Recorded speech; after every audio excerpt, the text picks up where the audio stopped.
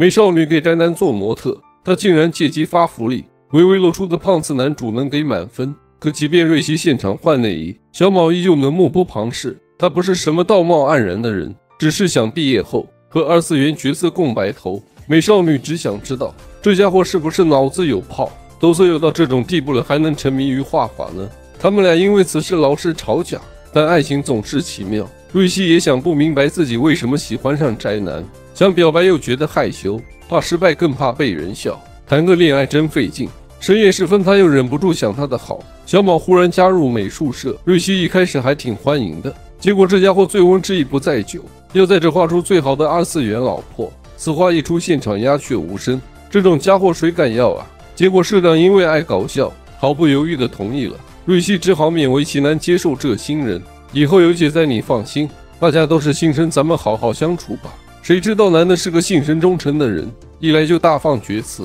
我对真人没啥兴趣，希望你别缠着我，咱俩是没戏的。小姑娘气得要爆炸，怎么能有这样极品的人呢？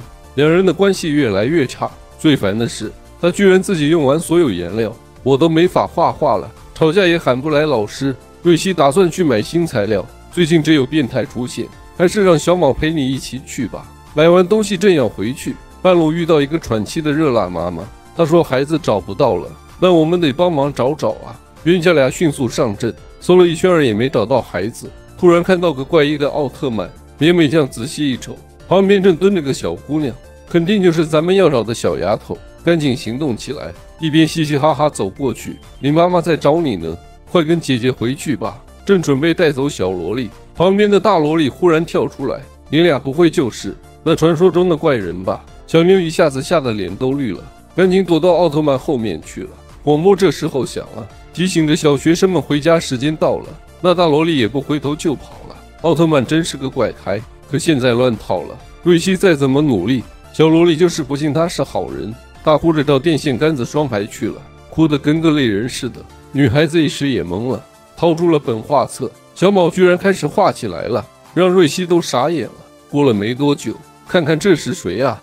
这是妈妈啊！小萝莉立刻不哭了，还求着小卯送她回家。女孩不禁笑了，轻轻一碰小卯，好像也和解了。就从这时候开始，瑞希慢慢想了解他，后来觉得这男孩其实还不错。不知怎的，看他一眼，心里就扑通扑通的。瑞希心甘情愿给他当模特，两人闹着玩总是乐呵呵的，他也跟着开心起来。小卯认真工作的样子挺帅的，小姑娘不自觉迷上了。时间就这么一点一滴过去，作品终于完成了。瑞希控制不住自己的情绪了，他充满希望地走了过去。又是哪路神仙啊？你 X 的！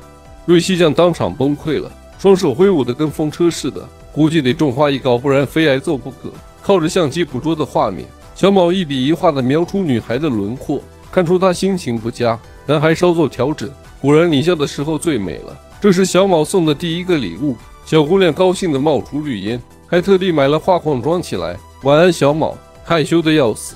天哪，这女主也太会了。小卯问她收过情书没，她居然一反常态表白了。就在刚才那一刻，小姑娘差点吓出尿来。小卯这家伙居然收到情书了，已经有我们家瑞希酱了，可别到外头乱来。老妹你也得劝劝他，看来说话不经大脑得不到好结果。男孩头一次收到情书，他不懂得如何是好，就找瑞希酱商量。可惜对方是个单身狗，你也太没用了。你 X 的，你这是看不起人。你给我等着看，我非写出最好的情书不可。现场一度超级尴尬，小姑娘轻咳了2声。那你打算怎么回应人家？别告诉我你想趁机脱单。女孩紧张的不行，直到那个混账开了口。这家伙虽然病得不轻，但知道他打算拒绝的时候，心里头还是挺开心的。然后瑞希酱给了个绝的主意。那个阳光明媚的午后，小卯碰见了那位是个超级可爱的学妹。很抱歉，小爷我已经有中意的人了，所以不能接受你的心意。本以为这女孩会死心，没想到那姑娘后来居上，她直接逼小卯说出心里话。这情节完全没排练过，小伙子当场就傻眼了。伙伴们偷偷给他出主意，叫小卯随口编个理由混过去。如果我猜的没错的话，你心里爱的是绵美前辈对吧？那姑娘分析的有条有理，你俩老站在一起，我猜你心里肯定喜欢绵美前辈，快说是吧？性子露馅了啊！瑞希紧张的要命，要是小卯真答应了，我第一个冲出来接受告白。你想多了，我对绵绵一点意思都没有。这直球打得太狠了，小姑娘伤心的眼泪汪汪，晚霞满天。放学的路上，或许保持这样也挺好，以后有机会再告白。没想到啊，没想到，渣男的本性暴露了，竟然对小萝莉动心了。小宝画的老婆大都是小萝莉，或许他心里真的爱萝莉。小宝对小朋友特别照顾，难不成你才是变态？小姑娘一步步靠近，男孩视线紧紧追随。我实在想不通，这孩子到底有什么好的？我终于明白了，瑞希这下可以放心了。但小萝莉吓坏了，她赶紧跑回家找姐姐报警。那姐姐就是那个告白失败的学妹。第二天，瑞希参加社团活动，没想到闹出了密室杀人的乌龙。看到社长老表躺在那儿半死不活，女孩吓得哑口无言。她蹑手蹑脚靠近血迹，摸了摸之后，原来是颜料啊！求你了，别在这儿搞事！瑞希忙着做参赛作品，但事情变得蹊跷起来。我的画咋不见了？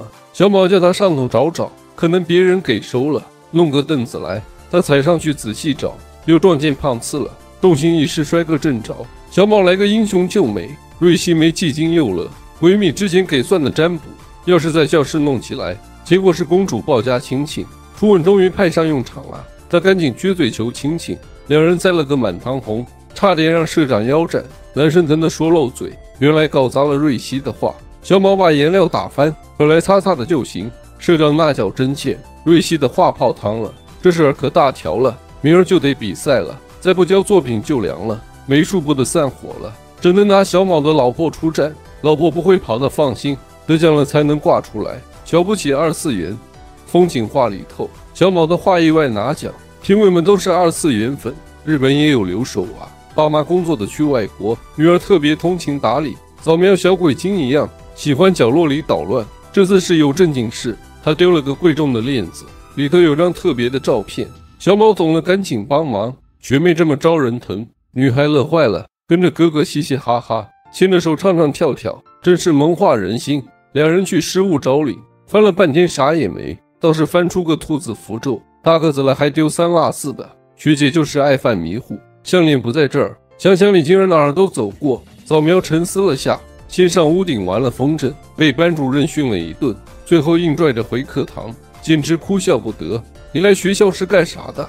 小宝好奇问了句。啥？想绑架我呢？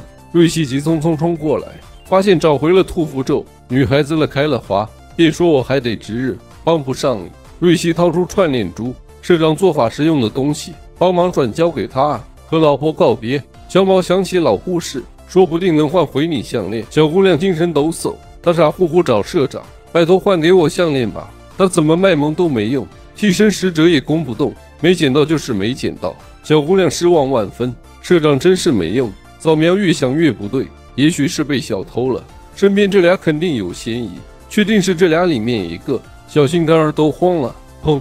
项链原来在自己兜里，他支支吾吾的。社长冷笑了下，让人翻兜。小姑娘立马慌了，另一只手抓得死死的，不会是贼喊捉贼吧？哟，我用瞬移找回来了。你是看不起我们吗？感情是这家伙忘在了口袋里，女孩子都跪了，我们只好原谅了吧。以后得好好保管啊，毕竟是和家人的宝贵记忆嘛。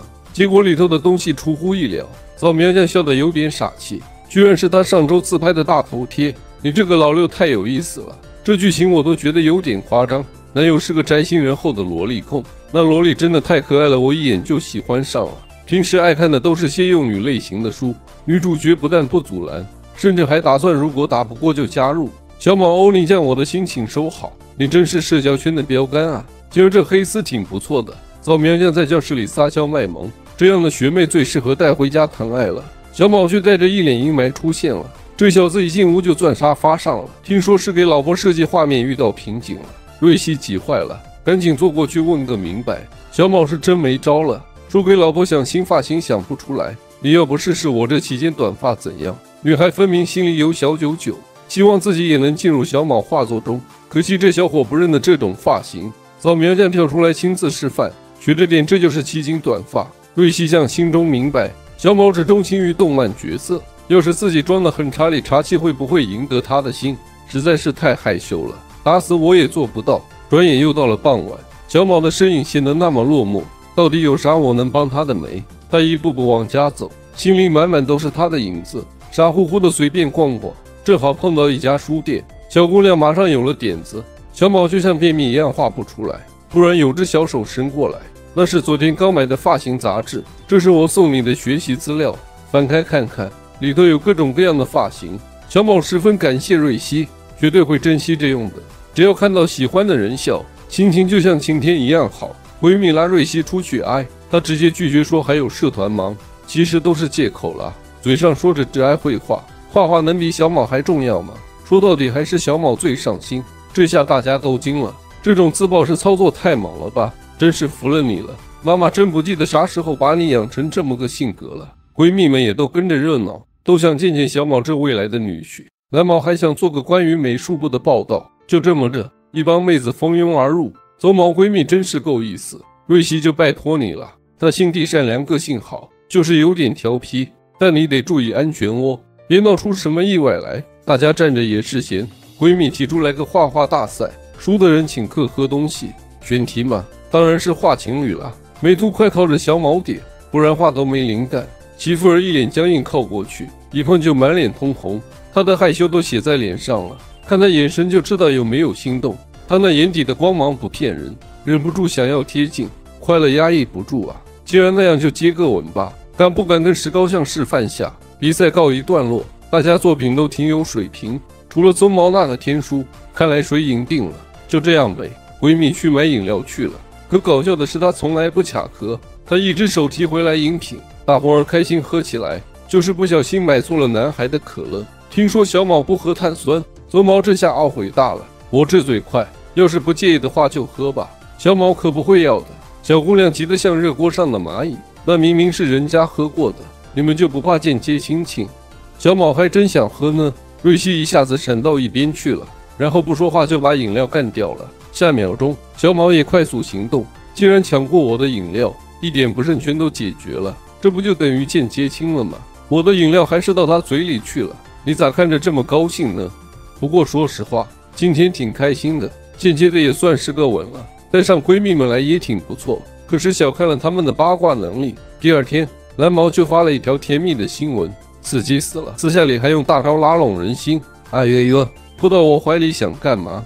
孟子将是新来的老师，接了小山老师的委托，最近开始帮忙美术部。他虽小小但做事认真，一有空就忙着记学生档案，希望能和孩子们成为朋友。可惜孟子将有点腼腆，最近美术部没啥信心。有个小姑娘滚滚而来，龙龟看了都得夸一句厉害，竟然开始审问老师的来头。咋的，在活动室外面晃悠啥呢？你是早苗对吧？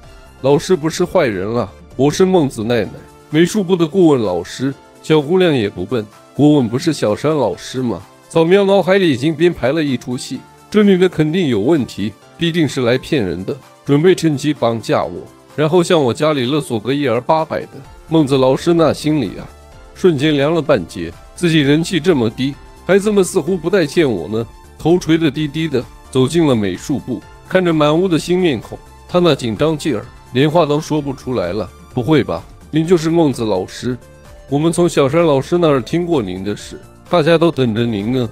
欢迎来美术部玩。这届的学生看着挺有料的，但是做了没一会儿，结果发现社长大大的呼噜声比谁都响，我这不还守着吗？你这是完全没把我放在眼里啊！这不会就是那个传说中的不良少年吧？这俩孩子看起来倒是挺乖的，一看那坚定的小眼神，我敢打包票，这孩子以后准有出息。我这是怎么了？孟子不得不逼自己冷静一下，别人用纸片人做模特，这正常的很，我可不能随便说人家是怪咖。来，给您介绍一下，这位是我老婆。老师当场傻眼了，什么不良变态的，这个诡异的社团，我可真待不下去。然后呢，下一秒，姑娘找借口说胸疼，溜了出去。关键时刻啊，还得靠瑞希救场。她决定玩个美人计，就凭社长那老辣的功夫勾引孟子老师。咱们实话实说哈，社长要是清醒的话，还挺能砍的，话题一个接一个，没完没了。老师被逗得直了，有人陪着闲聊，这气氛顿时好多了。这对小情侣正专心致志地画个不停，努力总会有回报的。他们终于画出了个大作，特意邀请老师来欣赏一下。画里的是个2次元超萌猫娘，画出来的自己既有威严又萌萌哒。再次欢迎您加入我们的美术部。原来他们忙活了一下午，就是为了专门给我画这幅画。小姑娘激动的不行，这帮孩子简直就是小天使。不过这主意其实是小山老师出的，接下来就请孟子老师讲2句吧。孟子将紧张的手足无措，小天使们近在咫尺，咱们得挺直腰板。他壮着胆子开了口，但这真心意味深长。我这人一紧张就语塞。老师你真的超可爱，就这么着。小姑娘混进了美术部，孩子们都挺不错的，就是忘了注意到某人。我对那老师是认真的，我又回来了，他真的是顾问老师啊，真是爱上宅男好难啊。姑娘再怎么拼都比不过他的2次元老婆，只能在梦里才能跟你肩并肩。好想和你一起共进午餐，帮你清理嘴边的饭粒，那时候我们多幸福啊。开起来了瑞希，女孩被吓一大跳，说妈妈私闯私放侵犯隐私，我接了个电话找你的。那男孩名叫内卷昂。小姑娘脸红心跳，赶紧问对方什么事，但在那之前，求求你先出去，你们夫妻俩还没互换手机号码，要是那么容易就能要到号，我就不苦恼了。真是个纯情孩子。调整了下坐姿，顺势躺了下来，免得煲电话粥。原来是他试卷跑到小卯书包里了，罪魁祸首肯定是早苗酱，毕竟小姑娘整天忙着变魔术，每次都把试卷撒得到处都是。下次建议试试变纸币，没试卷就写不了作业。那我这就送去你家。空气顿时凝固，瑞希紧张坏了，我这副模样怎么见人？心上人一会儿就到。女孩二话不说掏空家产，老妈被吓一大跳，你这打扮是要走红毯啊？这样很奇怪吗？妈妈最懂女儿心，要不是心动她才不会精心装扮呢。瑞希脸红的不行，怕自己的穿搭会被人嫌弃，完全不奇怪好吧？咱小姑娘真勇敢，一溜烟儿迎接自己的白马王子。门一开，小毛眼睛都傻了，还以为自己迷倒了你，结果是被丈母娘下江了。然后他俩就去郊外了。其实一切都挺简单的，交完试卷就这么回事。空气里弥漫着沐浴露的香味，男孩不知不觉就喜欢上了。再让他溜了，以后就没这勇气了。他硬撑着精神掏手机，死嘴巴紧张的合不拢，唧唧歪歪半天，这么爽快就点头了。小姑娘乐坏了，随着信号一起飘，手机里终于有了他的足迹，真是太高兴了。今天自己可是拼了。回屋以后，女孩乐得跳上跳下，满屏都是你的笑容。女老师在教室里晕倒了，男生居然想亲一口。你这是电影看多了吧？就刚才那会儿，小马要出门买画笔，瑞希非跟着去不可。学妹真是懂行。然后信号疯狂的闪，你们俩也太可爱了，送走了这对夫妇。这儿就是猴王的地盘了。早苗这小机灵鬼，他觉得石膏哥需要补充点营养，亲自出马给他美容，搞一通操作，酱油哥就诞生了。最后再来2笔，这不就是肉版坦克吗？这样搞肯定会被训的啊。夫妻联手上阵，真是酸酸甜甜。小宝贝吓得脸都白了，瞧见角落堆着个箱子，他赶紧把酱油哥葬好，希望神明保佑我平安无事。我溜了，我溜了。孟子老师忙着跑通告，他老六的本事也是厉害着呢。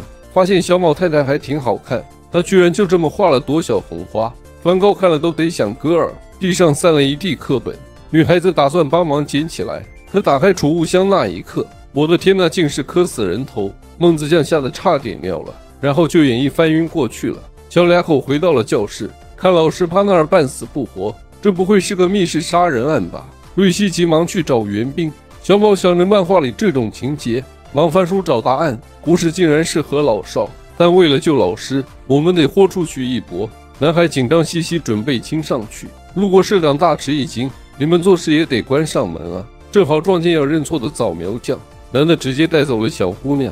2个小六就开始跨频道聊天。早苗以为社长发现了酱油哥，社长却误会早苗只是师生恋，你这乱配对，瑞希可能会生气哦。瑞希找小山老师来帮忙，现在这情况太危险了，必须得赶紧把孟子老师搬到保健室去。我刚看小卯跟孟子老师在亲亲，瑞希坚决不信这事。小卯就算有100倍胆子也不敢趁人之危，或许小卯在做人工呼吸，这个可能性很大。瑞希飞快地跑了出去，差一点就嘴对嘴了，可小卯就是没那勇气，觉得亲上去对不住老婆。幸好孟子酱后来自己醒了，瑞希也赶到了现场，他喘着气冲进来，直奔主题开始盘问。一听小卯没出轨，小姑娘的眉梢立马了开了花，聊天的内容比往常多出了一大截，谜底渐渐揭晓。储物箱里头确实有个人头，不过那只是个怪异的石膏兄弟，到底是谁人这玩意儿恶搞的？同时呢，肇事者可怜兮兮的跪滑进来，老六们又秀了一波新操作，咱们开始搞西方魔法吧。仪式开始，仪式收工，确定这不是中二病俱乐部吗？扫描匠变身鸽子小姐，除了脑袋挺吓人，似乎也没啥新意。美好时光没撑太久，孟子老师突然破门而入分派任务，然后大伙儿就扎堆儿往游泳池赶，凭啥非得咱们来清扫这地方？事已至此，不如好好享受一番。小两口偷偷摸摸甜蜜蜜的，扫描匠玩得不亦乐乎。可怜的瑞希全身湿透了，他一怒之下去追那丫头，结果栽了个四脚朝天，拼了命的展示他的天然呆。社长端来了水溶性颜料，反正泳池得好好清理，咱们索性来个大动作。从现在开始，这里就是美术部的画布了。社长的点子真是给力，大家纷纷表示赞同。人生不中二，那还叫少年？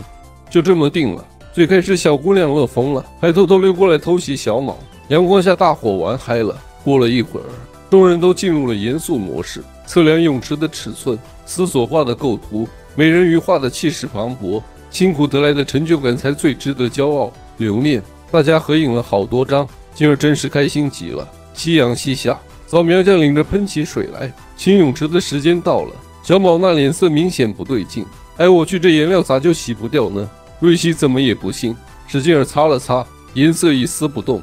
拿起铁桶仔细一瞧，这玩意儿明摆着是油性颜料，好吧，油漆得用贵的吓人的去漆水才行。看样子美术部今年得破产了。新来的粉毛有点中二，一上来就拉着小卯表白，甚至还直接约小卯全年龄旅游。放学后咱俩去酒店转转吧，你要是有空的话。为你这速度也忒快了点吧。玛利亚是那新转来的，那清纯模样秒杀全班男生。SIAR 只有小卯看都不看一眼。3次元的女人有啥可看的？可下1秒，快瞧我这黑龙眼要觉醒了！宅男1秒心动，谁能抗拒中二病少女呢？怕不是永泰大哥的传说要重演？女生们围着玛利亚老讨糖吃，就连男生也想混个号码。然而那位美若天仙只看小卯，他领着男孩单独走了。我就是想和你好好说说话，因为我感觉到了你身上的。小卯立马瞠目结舌，这不是死呆才懂的动漫台词吗？难不成玛利亚也爱漫画什么的？超喜欢的，他们俩都是2次元的宅，有说不完的共同话题，欢乐的时光一晃就过。玛利亚干了件大胆的事，如果愿意和我结盟就牵我的手吧。这句话我怎么没听过？因为这句是我自创的。我粉毛姐这招太机智了，他们终于牵手成功。可怜的瑞希在一旁看着，不是说好不喜欢3次元的吗？过去的画面历历在目。小卯以前的话不就是放屁吗？之后他们约好了在活动世界，瑞希直接就趴那儿了。社长说我还得补个觉呢，来个鞋往睁眼吓得他尿裤子。小卯一进门，空气都紧张了，妹子有点手足无措，想偷看小卯又怕自己太监。你蹲这儿干嘛呢？咋不吱声呢？导火索就这么被点了。小卯从来不懂什么怜香惜玉，拿起兵器直接开干，这会儿的真格的了。两人疯了似的干架，半个小时后，枕头君命丧黄泉。那枕头是咱美术部的老前辈啊，爱难过适可而止吧。社长的话总能暖到心里去。两人意识到错了就互相道歉。瑞希借机提出要出去，他书包挂件坏了，陪我去买个新的好不好？小卯爽快答应，还以为这下能进展点啥，谁知道约会上居然插了个电灯泡。这要撤了不就成了送人头了吗？那就只能硬着头皮跟着去了。到了附近的书店，这儿宅味儿十足，玛利亚了开了花，枕头一顿就是适合各个年龄段，看得出来他们就是宅里宅气。小姑娘心里这才踏实。这会小卯帮忙选了个超萌挂件，这角色是干嘛的？是个坏坏的女干部。你们俩感情好密切啊，不会是在一起了吧？现场突然安静了，小姑娘跳出来说绝对不是，但谁都看得出你挺喜欢小卯的。对，我和美兔同学才不是那种关系，感觉无论哪方面我都输得一塌糊涂。虽然我打算继续隐瞒，其实我跟阿娜达早就不是第一回见面了，我们俩呢就是那种命中注定轮回相遇的悲情配对。这粉色头发真是太抢镜了。瑞希心底还是有那么点儿看不惯对方。太阳快落山的时候，大伙儿一起往家的路上，看到了一个遇到麻烦的小朋友，他的气球卡在树上了，挺高的一段距离，跳都跳不着，不能真让小家伙哭成泪人儿吧？看来的使出合体大法了。要是他俩这个机会擦出火花，岂不是一触即发？最后是不是得一边摸腿一边去开房追番？这事儿绝对不能发生。还是我来做支点吧。那就上吧。小姑娘轻轻翘腿，慢慢坐上了肩上，磨合了一会儿，他们终于站稳了。伙伴们都欢呼起来。不会觉得我重吧？胡说什么呢？重死了。猛男壁咚腿，合体也没啥用啊。试了好几回，还是差那么一点点。小家伙都要哭晕了。看来得玩个3层塔了。玛利亚也上来吧。粉毛蹦出来了。原来他有把握能接到气球。小妞一下子爆发力，一个高跳，然后就轻轻松松抓住了气球。你这是体育特长生吧？最后大家都很开心。那些愿意帮忙的人，玛利亚肯定是个好心肠。瑞希在背地里继续跟小毛打电话。这姑娘傻得可爱死了，就听着男孩儿讲些瞎话，她都乐呵呵的。最近每天都能跟他通电话，这得是女朋友才享有的特权吧？初恋就是这么不讲理。就因为女孩对自己笑了一下，阿玉就控制不住自己陷进去了。我这是中了什么邪啊？男孩是那种小有名气的画画奇才，总觉得小毛那宅宅的画风不入眼。偶尔俩人私下较劲一番，瑞希来当我们的模特吧，给我们摆个萌萌的姿势怎么样？小姑娘紧张的不行，妮可的撒娇，这姿势真是少女心十足。小毛乐得合不拢嘴，你这样无情无义，我还不如去给阿鱼加油。你这个钢铁直男癌，我得给你加油鼓劲。阿鱼感觉心跳都快了。10几岁男孩心思单纯，简单的就剩下2片不调。他们赶紧开始画，脑子里全是那些单纯的画面，紧张到连看瑞希一眼的勇气都没有。10分钟一晃而过，画画大战结束。小毛作品夸张的有点过分，小子你这绘画天赋了得。阿鱼你这次稳赢了。没想到阿鱼只画了个草图，小姑娘气得想哭，真是没辙了。只能说小毛侥幸赢了，状态不佳很平常。你越安慰，我心里越难受。阿鱼留句话就跑了，在心上人面前出丑了。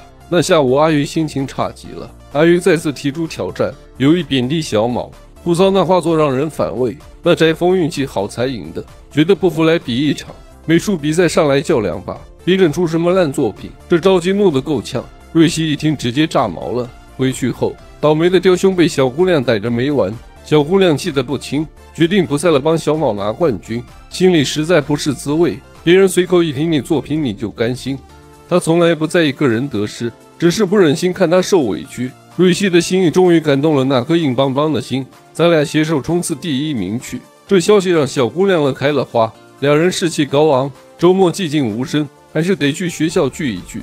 烈日炎炎正逢夏，男孩总爱随风脱衣，瑞希每次都得替他收拾烂摊子。这话听着更像是老婆的责怪，这句话听着怎么那么心动？女孩情不自禁的遐想，毕业后咱们就结婚，等小毛工作稳了，还上了房贷，咱们是不是得开始考虑备孕了？今晚适合老少。紧接着就是画画时间，草图渐入佳境，小毛画出了个萌萌哒的小妹子。接下来才是真正的挑战，得让瑞希亲身试穿哥特装做模特，老夫老妻间还得注意避嫌。再次推门而入，那楚楚动人的小姑娘就在眼前。女孩乐得不行，觉得自己的努力没白费，她的眼神满是温柔。镜子里的美少女似乎变了个人，这番打扮还真是头回尝试，这会不会让自己更加可爱呢？真奇妙，她怎么总盯着我看？难道她对我一见钟情了？你的小内内从刚才开始就露外头了。瞬间气氛凝固，这下真是尴尬到家了。随之而来的日子，早苗埋头学习黑魔法，老师却在厕所里给力加油。日子一天天过，画纸上的线条渐渐成型。瑞希真的很勤奋，几乎通宵达旦琢磨稿子，最终定下了小毛的最后方案。两人的关系越来越亲密，周末的时间全都用来约会。朋友们远远瞅见，都不太好意思过去搅扰。就这么着吧，小毛同学的作品按时完成。等成绩出炉的那天，早苗变成了黑猫巫女，大家都惊呼起来。小两口的女儿拿下了桂冠，能有这成就全拜老婆所赐。我觉得获奖名单该是这样的，他偷偷把瑞希的名字填上去。要是主办方不乐意了，那咱俩就跑路呗。一切都那么完美，就好像漏了点啥大事。到底漏了啥呢？归我翻来覆去找也没看到我的画啊！去撒泡尿自己照照把纸展览获奖的。童年梦想是成为英雄，以为戴个面具就能变身，真把这当目标的话，人家得笑死。早苗开始问学姐的理想，想从前辈那学点啥。我填的志愿是当新娘子，大家立马笑翻天，屋里外都乐呵呵的。我才不要你笑话呢！正义英雄这事儿太稚嫩了。小姑娘终于泪奔了。再见啊，一方同行前辈！小姑娘生气地跑到天台，无奈地推开门，没想到这里有人先到了，一位绑着绷带的神秘美少女。扫描好奇的不行，她慢慢靠近，想跟人家说几句，真是不好意思打扰了。这一事关乎生死存亡，你这凡人小心点儿，小命不保哦。小姑娘听了半懂不懂，反问人家要不要进医院。小姑娘没见过这阵势，兴奋得不得了，确信这中二病是自己的救星。今天就到这儿吧。其实我偷偷守护着这学校，这儿藏着不为人知的秘密，比如你风筝断了线，那是因为秘密在搞鬼。我用邪龙吸了黑暗力量，求你收我为徒吧。我想成为正义的化身，可学姐说我白日做梦，我们俩现在还在吵架呢。玛利亚轻轻一笑，收徒弟这事儿我不是不考虑，不过你得先去跟学姐弄好关系。正义英雄嘛，总得是个乖孩子，就算是满身泥巴的史莱姆，只要他愿意成为小伙伴，英雄肯定会欢迎他的。所以你俩和好了之后，我就来当你的师傅，行不行？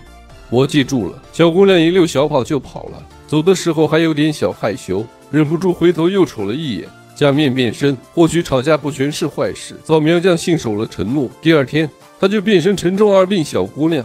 姑娘们不仅和好了，关系还比以前更亲了。其实女孩子的心愿没那么复杂，就盼着有人能在她害怕的时候给个拥抱，感觉暖暖的，对不对？今天的美术部风和日丽，大伙儿都在聚精会神学画画，就瑞希坐立不安，因为酱油哥实在是太扎眼了，他都没法好好集中画画了。真正让他分心的是早苗小姑娘，他忍不了就捏了学妹俩把。社长说隔壁储物间有个老式石膏像，等下去跟老师说声借储物间钥匙就行。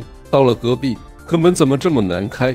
小毛使出吃奶的力气，才勉强把门打开。你这样子也太丢脸了吧！仓库里灰尘大得很，本来是想快战快决的，结果事情总不按计划来。瑞希看上了前辈的画作，小毛则找到了珍藏版老漫画，结果找了好半天，他们就这么休息了半小时。社长叮嘱他们回去别忘了关门，自己却跟那大门抖起来了。好家伙，差点被晚辈瞧不起了。我说瑞希，你这孩子啊，密室里别做什么傻事。小毛这拳头下去威力十足，木门死死卡住不动，女孩子怎么努力，门就是纹丝不动。小毛这下可得意了，刚才不是说我没用吗？现在是不是得说声对不起，得照顾下男人的自尊心？对不起。小毛轮上了，大门还是纹丝不动，看来得联手才行。两人决定合力一搏，使出浑身解数也没用，坐在地上大喘气，缓过劲来，才发现两人靠得那么近，呼吸都能感觉到对方。太阳慢慢落下，要是没人发现，只能在这里过夜了。小姑娘吓得一脸懵，越来越冷了，小手冻得像冰块，哈气也解决不了问题。这时候小毛轻轻抱过来，天黑了，看来得在这儿过夜。瑞希躲在一边，密室里挺到天亮，他可不敢保证不会惹小毛，心里那画面太害羞。姑娘在地上扭来扭去，男孩以为她怕黑了，冷静点，没事的，我们不是只有俩人。一边说一边掏出手机，瑞希忍不住笑出声，这家伙谈不上浪漫，不过这手机挺靠谱，一按开关激光就射出来，恐怖气氛一扫而光。他们用手机发信号，希望巡夜老师能看到。轮到孟子将巡夜，他胆子特别小，一见光就差点跑了。老师硬撑着精神慢慢走了过去，这要是换了谁都受不了。孟子将就这么倒霉了。里面的人一听那声音，全都吓得鸡皮疙瘩起来了。外面不会真的有什么鬼怪吧？小毛可真能闹啊！他翻出一张旧照片，然后故意叫老婆过来，快看这儿，这个像不像个脸啊？毕竟老婆还掌握在人家手上，还好最后发现新大陆。他看那照片里头藏着秘密，角落那明明是扇门，原来这能直接通到活动室啊！没多久，两口子一起撬开了储物柜，在酱油哥的保护下，他们总算躲过一劫。等到第二天，社长都惊呆了，小丑哥现身了。看来不管时代怎么变，大伙还是爱给石膏哥整整容。这位小哥真厉害。女主在外头写作业，他居然躲里面逗粉毛。小毛带着玛利亚过来玩，他们躲在隔壁乐呵呵的。这下瑞希可气坏了，能不能安静点？我还得写作业呢。这波显然是主家的霸气，小伙伴们只能静声看漫画。可隔壁屋子突然静悄悄的，瑞希的心里更慌了。万一他们偷偷摸摸的怎么办？那些牛头不是这么开始的吗？书里掉出个信封，上头竟写着宝藏地点。一拆开来一看，原来是古老美术部留下的宝贝。听说谁拿到宝贝谁今晚能飞升。玛利亚马上来劲了，非完不可。然后3个人一起出发了。暗号是说要到绅士之家找字母。粉毛突然灵光一闪，这屋子肯定是指男厕所了。看路的任务就交给小卯了。小伙子可真是迷糊，字母不会珍藏在马桶里吧？微内卷同学怎么样？这到底是谁家女朋友这么不识大体，真敢吓唬人啊！小卯正对着窗户找那字母呢。这游戏玩得越来越带劲了。暗号是往回葵花数几朵就走几步。瑞希秒解啊！那我提示你一下，跟梵高有关的答案哦。小姑娘愣是想不出头绪，还好蒙对了。然后兴冲冲往前迈了5步。真的恭喜你了，解不开这谜啊！这答案美术生才懂。小毛你上来解释下，你不清楚吗？这题肯定问的是梵高的向日葵，他画了7幅这画，宝物就在7步远的地方，地板明显被动过手脚，轻轻松松就拿出来了。可我们没带开挖工具啊，这神器也太短了吧！你变不出挖掘机来，挖了2下，盒子就露头了。努力了10几分钟，宝贝终于露真容了。看来的验宝时候到了，但不管里头是啥，咱们得公平分配，找到宝贝大家一起分享。玛利亚心里暖洋洋的。来陌生城市，她心里不免有点忐忑。能遇到你们这些好友真是太棒了。刚才那话就当我没说过。既然是青春修炼手册，古老美术部也挺逗的。社长这个 LSP 捡便宜了。学长突然狗叫，看他想不想搞点运动。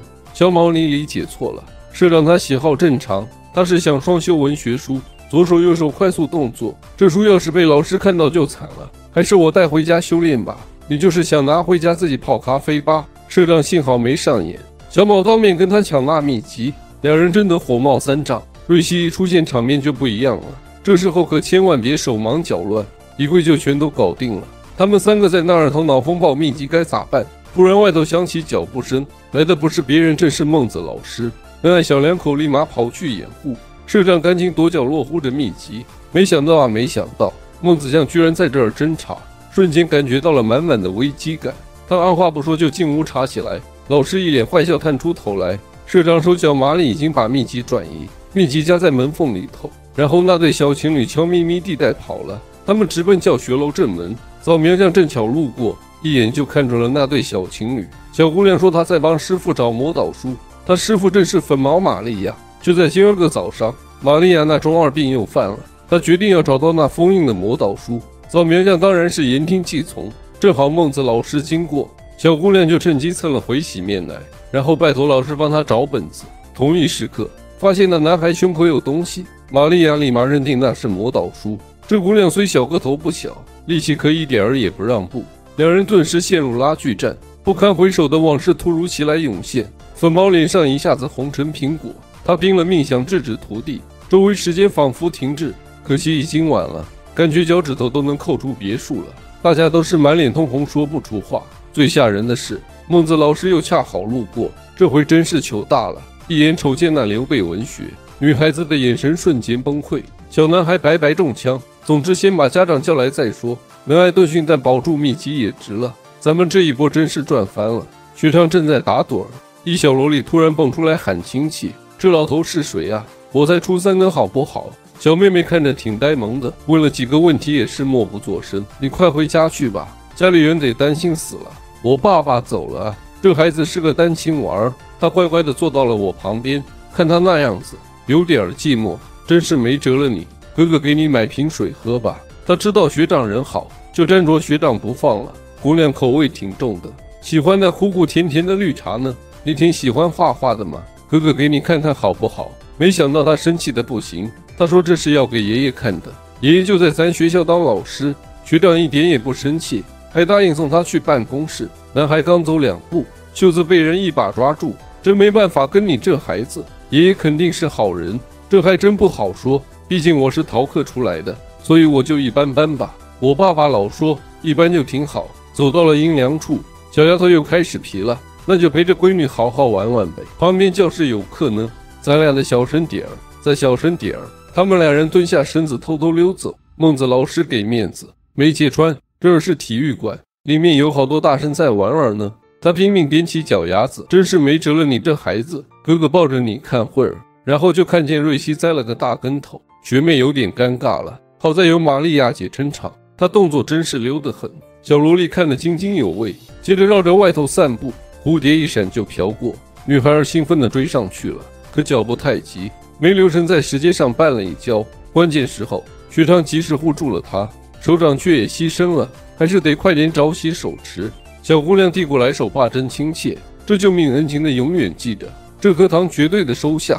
或许这也挺好，校园里到处都是咱俩的快乐。他俩找到了办公室，小姑娘激动地冲过去，看见影子急忙站住了，这回咱也安全了。原来他爷爷是小山老师，真是想都没想到，那个温柔的小山老师竟然生气了。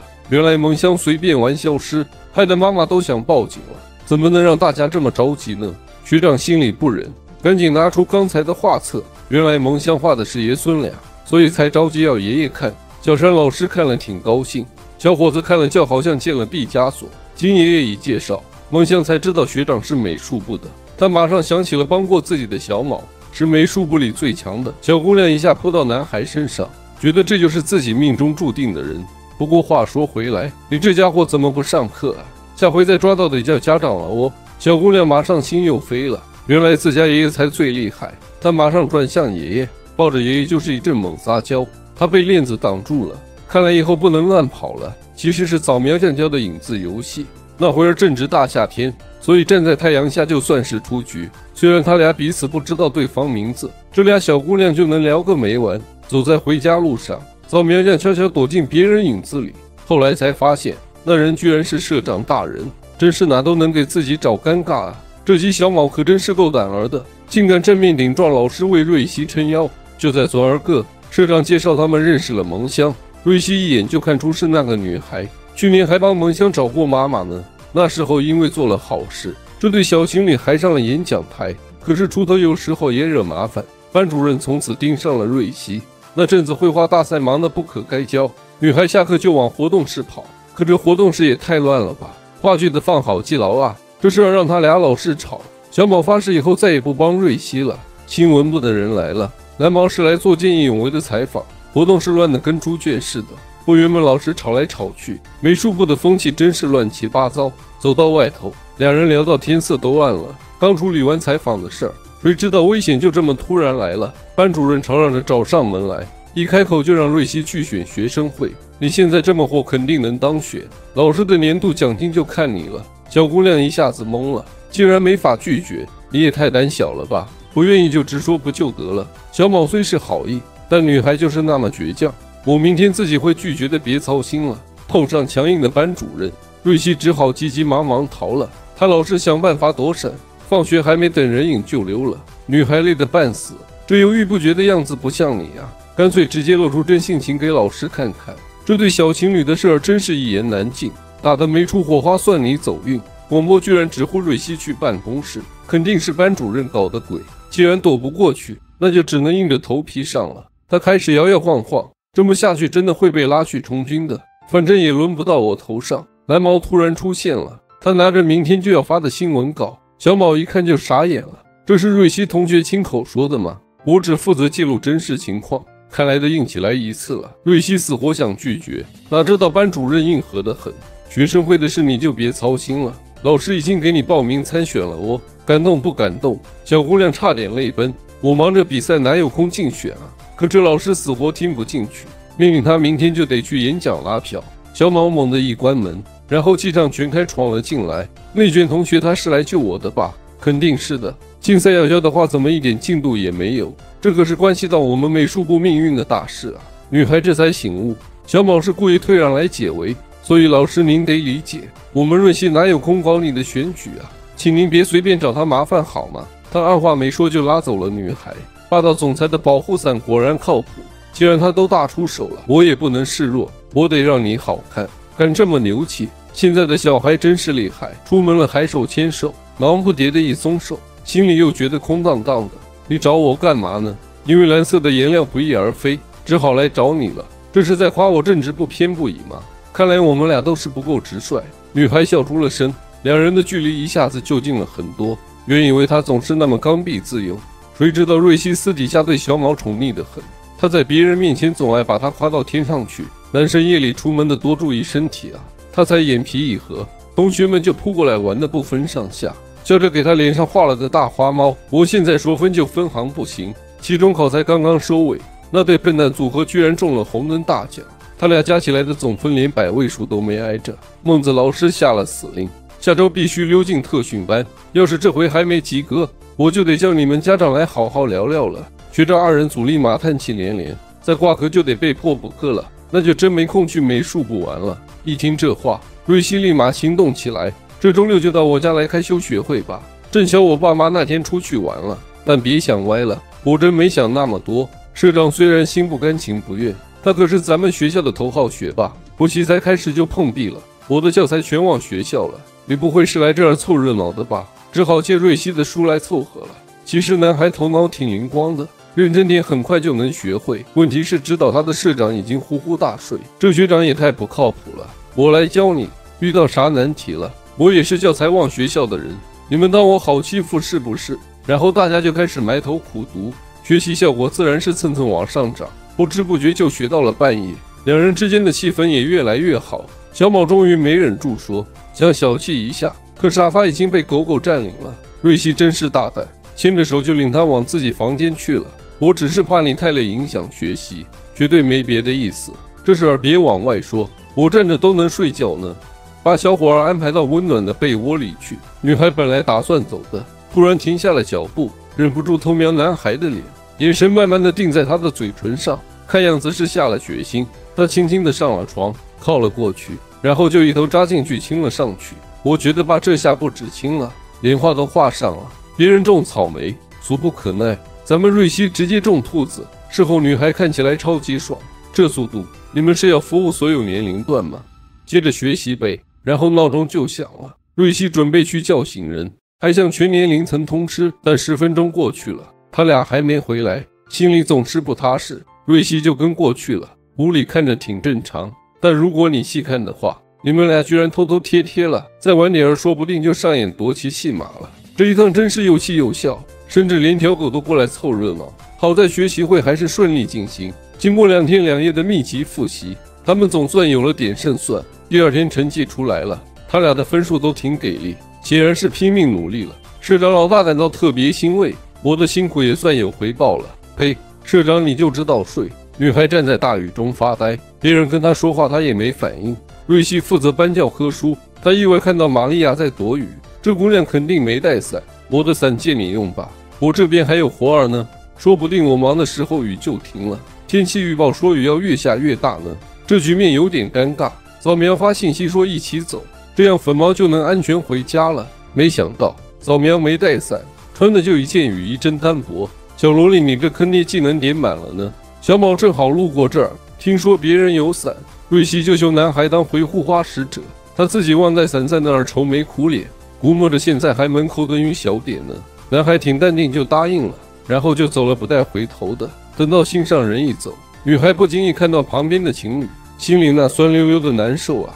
做好人真是没啥好报，这年头善良易受欺。刚松口气，工作告一段落，老师又来了个新招数，好不容易才忙完，想喘会儿气，结果还没轮上，闺蜜又突然冒出来分享喜事，真的是回不去旧日子了。一转眼，学校里就没人影了。瑞希自个儿收书包，一个人走下楼梯，默默的，伞架上空荡荡的，难不成今天非得试机不可？